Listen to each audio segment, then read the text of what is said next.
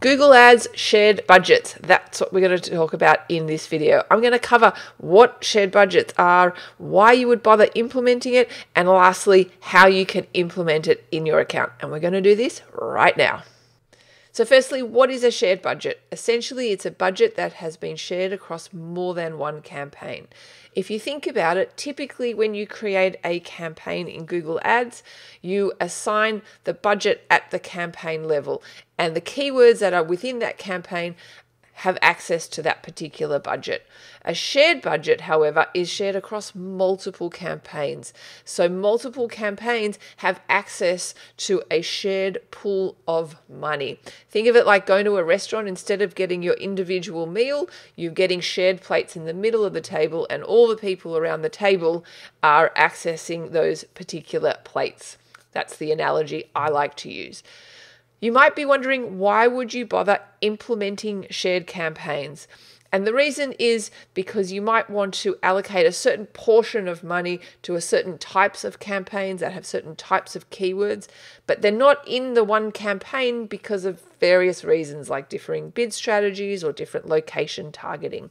All right, and so therefore it's sort of hard to decide which budget you should assign to individual campaigns. So to make it easy, you just have one shared budget which is allocated to multiple campaigns. And we find actually this kind of works quite well, actually. So I'm going to show you how you can set it up in your account. The good news is it's actually really easy.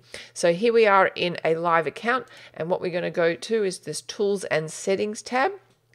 I'm going to go to Shared Library, and you'll see here Shared Budgets. I click on this plus icon, and I'm going to give it a name. So I'm just going to call it Test Shared Budget. And I can say I want it to share across maybe these particular two campaigns. And it's suggesting that I give a total shared budget of $50 because the average per campaign is $25. So it's just kind of telling me how much I should allocate to this shared budget. I click Save.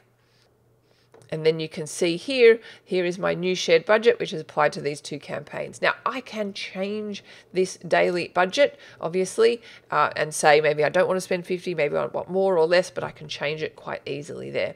So let's say I'll make it actually $40, and then I click Save. And that's how easy it is to create a shared budget. If I dive back into the campaign, and I scroll down here, you can see here it's got the test shared budget here, which I've created. So that budget will be spread between those two campaigns. If you like this video and you found it helpful, please click that thumbs up icon, subscribe to my channel, and thanks for watching.